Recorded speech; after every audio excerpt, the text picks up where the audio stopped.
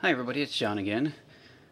First off, I'd like to say Happy New Year's to everybody. It's now 2016. I have to apologize, I haven't been able to do a video recently.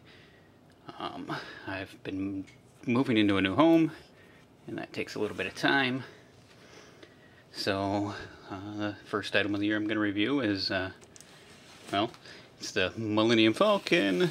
The Millennium Falcon from the movie that we all watched, the Star Wars Force Awakens Millennium Falcon. I went and seen the movie twice, once on the big giant screen and then once on the big giant screen in 3D. And I really just kind of wanted to get my hands on this thing. So there it is, the Millennium Falcon. The box art's pretty cool. It's got some really nice detail on it. It does look like it has a gimmick, probably for the kids. Might be pretty fun though. It has this little secret Nerf rocket that you can use to fire at your enemies. I like how it's going to be hidden, so it doesn't really look like it's a odd addition to the toy itself. Now, what I don't understand is the pairing of figures that appear in the package. It has Finn, BB-8, and Chewbacca, and at no time were any of these three really together. I mean, I could have seen if it was Finn, BB-8, and Rey. If you've seen the movie, you would know why they'd be together. Or maybe just Chewbacca and Han, because they've always been together. Or even Chewbacca and Rey for the end of the movie. I just don't know what this specific three that are paired up is for. It's a little strange. But let's look at a little bit more at the box art here.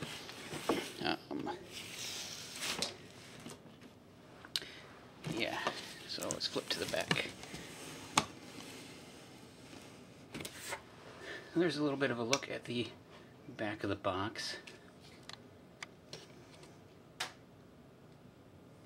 It's got quite a bit of added little rockets that you can fire off.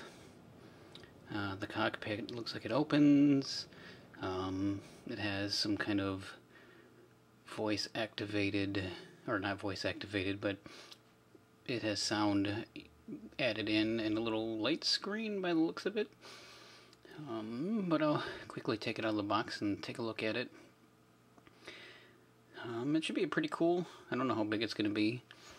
I have seen it, this particular model, at multiple prices from $189 to $177 to $148 to $109 just recently. I got it for a pretty good deal. So bear with me just a second and I'll open it up and we'll take a look. Oh, well, I do really like this side artwork. Let's see if I can kind of get a shot of it. With Finn, Chewbacca, and BB on there. Alright, hold on just a second. Okay, back again. So let's start with the figures. Of course, we'll start with BB here. He is pretty standard. He's a big lump of plastic.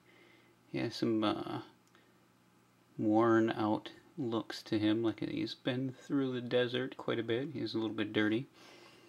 His head does turn, so he has a little bit of articulation, and he has the ability to pop his head forward and back like he does in the movie, depending on how you want him looking.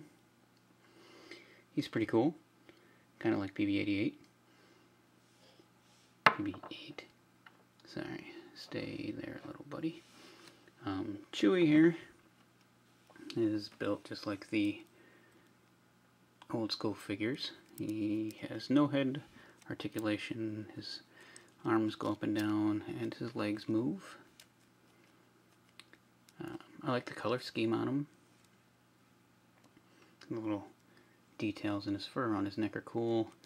He's of course got his weapon bandolier on him. He has I believe this pug lugs into the cockpit possibly, and his bowcaster weapon. He's also very nice overall. He does have both of his hands do grip his gun if you want to put it in his other hand. Pretty nice face on Chewie. Very movie accurate. Of course, they've been making this guy since 1977, so he should look pretty good by now. And then the third figure that came with it was Finn. Same articulation, just the arms and legs, but for some reason he's sculpted with this really odd foot that makes him really hard to stand. So you have to balance him so his back foot is back, his forward foot is forward, and you can get him to stand. It's not perfect. Comes with a blaster. Don't know where they came up with the blaster that he's using. Doesn't look like really anything from the movies. His face, though. Why is that one eye just a little bit too to the center? I guess if he's sitting in the cockpit, you won't really notice him too much. He's got a little bit of details on him. Nothing too fancy. He's not too great.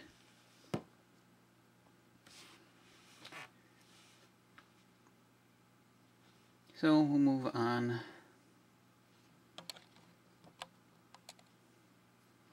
to the Millennium Falcon. So, now, this guy here came with quite a bit of decals to put on. Move back a little bit here. Now it has all sorts of crazy features on it.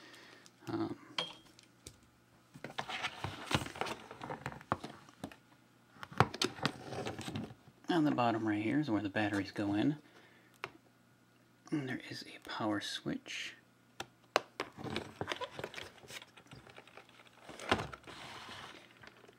So the power is turned on. And I believe this is the light speed button.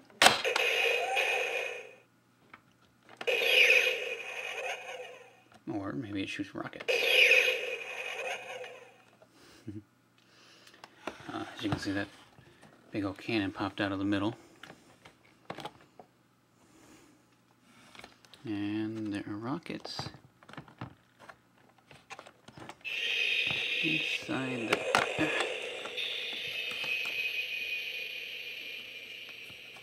Or not. No rockets inside of there. Let's turn around to the other side. Maybe they're hidden over here. Oh, there's some rockets. So, we can load a rocket. What causes it to fire?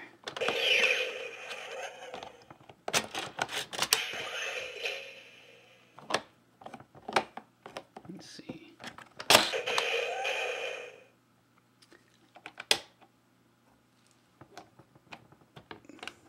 Not that. Well, what is the firing mechanism on a rocket?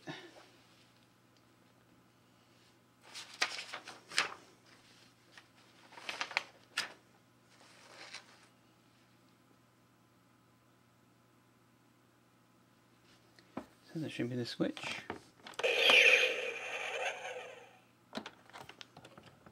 But it doesn't seem to fire right now. It's okay, it's pretty gimmicky.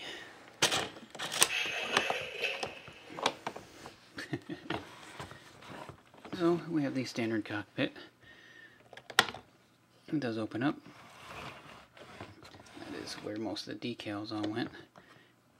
And you can flip the seat up and sit your guys in here. Chewie sits. Shows that you should be able to fit both.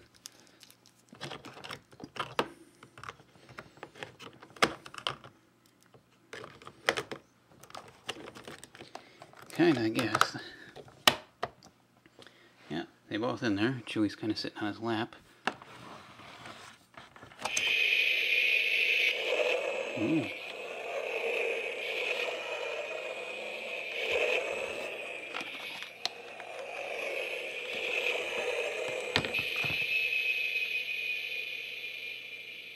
Okay, the flying and landing sound effects are pretty cool.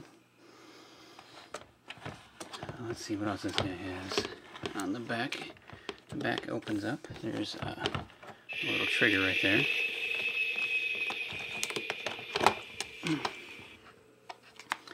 And you can move back a little bit. Use this as an extension onto the back to add another spot onto the Falcon. And it comes with a turret that you can plug into any one of these spots and have your figures go in.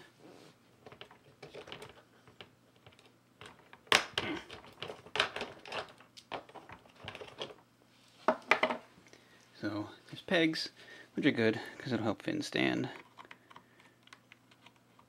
And he can blast away with the turret if you need. Pretty interesting detailed piece. It has wear and tear as the Millennium Falcon would after all these years. The back of the Millennium Falcon has multiple place spots, which is one of them, the secret compartment. And I don't know how secret it can be if it just continues to open. I'm wondering if the turret can... Or you're supposed to be able to hide the weapons. There's a storage compartment over here for a little robot boy. Going in there. There's a peg for him to sit in. Now this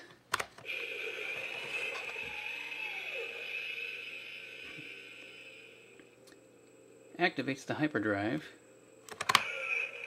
and that causes it to fail, which is kind of cool.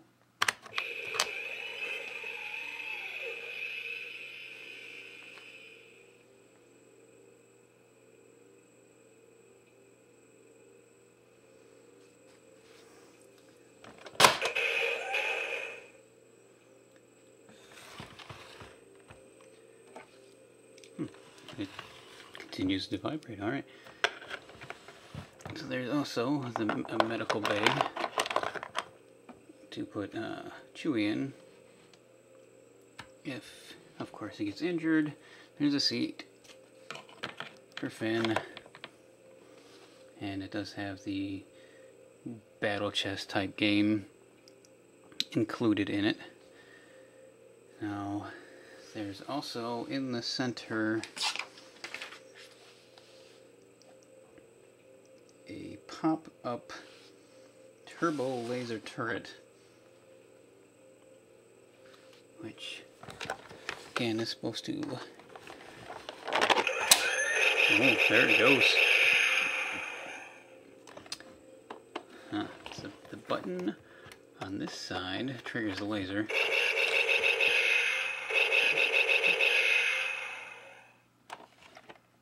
And it also opens up.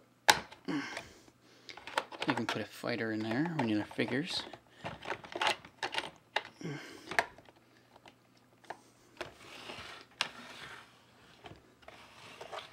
Let's see if we can get a look at the front. All these little guns fire up. There is some light action.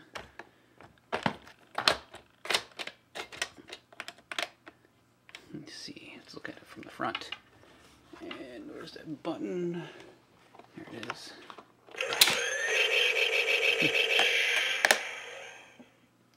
It's kind of fun. What's this other little button do? I wonder if this is the trigger to fire.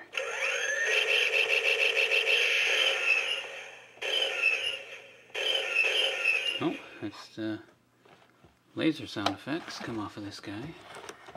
Right here.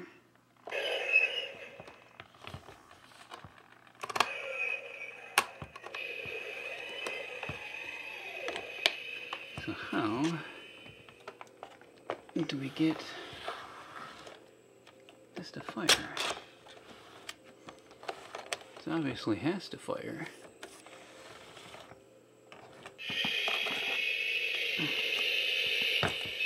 It's taking off again. So we have to push it in a little bit harder. Oh, now it's loaded, I see.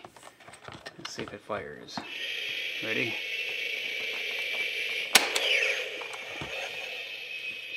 Not very impressive.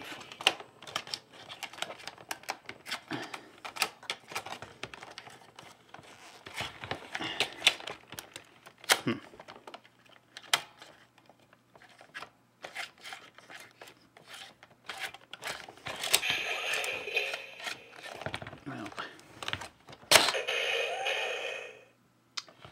doesn't seem to fire very well. Like it doesn't want to lock into place. That's a kind of a bummer.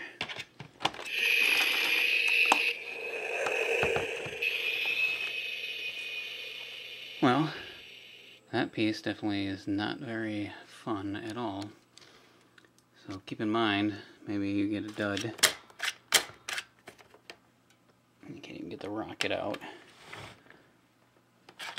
There we go.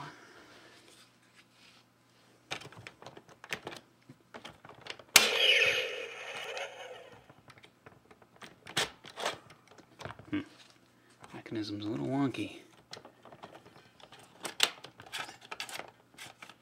Oh, is that what it is? You load it like that, and there it goes. See? I figured it all out. So you have to load it, and then it'll fire. The sound effects are pretty cool. Let's see if we can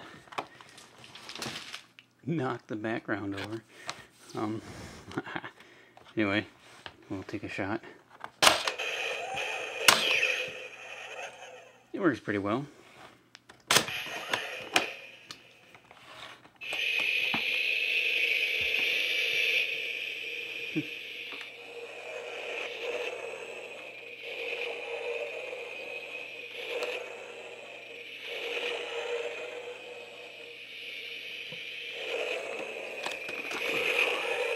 What happens if we trigger it in flight?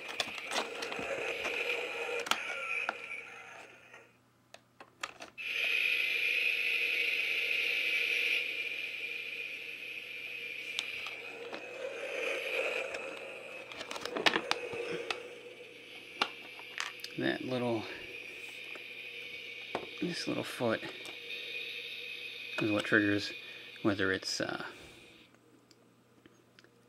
stationary or flying.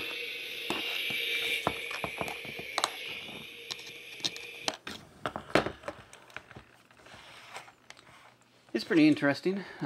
It's got a lot of nice details on it.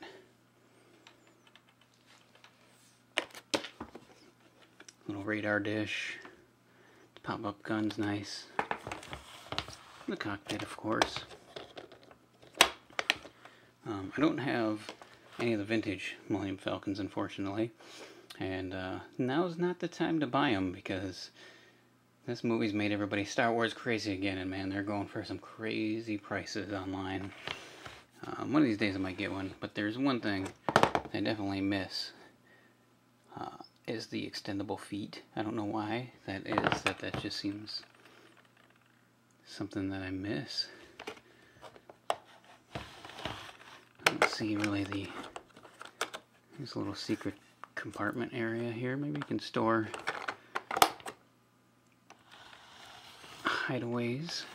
Anybody else that's trying to escape. I really wish this would stay down. I'm gonna have to try to play with it to see if I can force it to clip.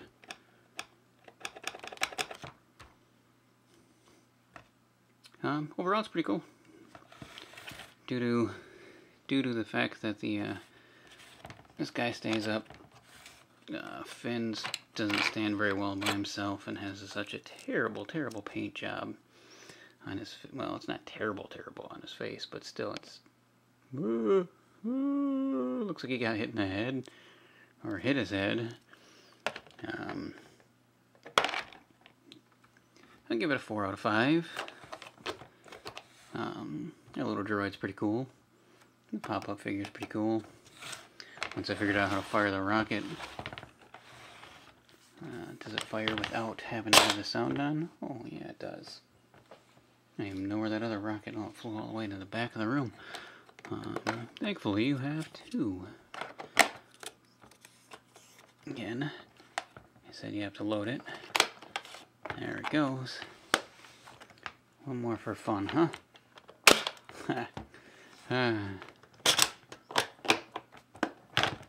So, here we have it. Millennium Falcon. It flies through the air. Possibly.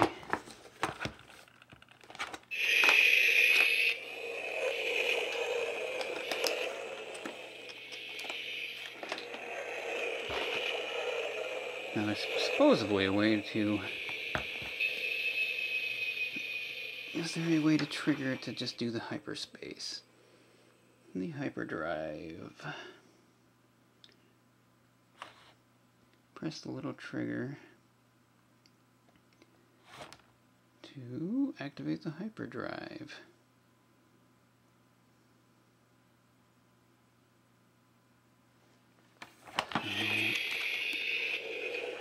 So the little trigger. Oh yeah. There it goes. So supposedly, when you turn that on, the hyperdrive is broken and it doesn't fire. So that's the sound of it failing. You can power it up.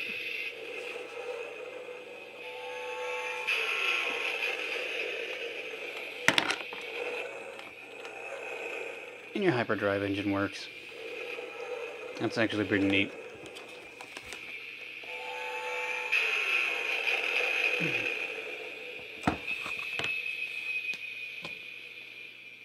Well, as always, thanks for checking it out. I'll be doing a few more videos shortly. Got a couple more Masters of the Universe figures to go through. I'm super excited. They're the Thundercats that are coming up pretty soon. So please give me a like and subscribe if you'd like to see some more. And enjoy your chance to see Star Wars Force Awakens while you can. I walked out feeling like what it must have felt like when you've seen the first Star Wars in the theater. It was just amazing.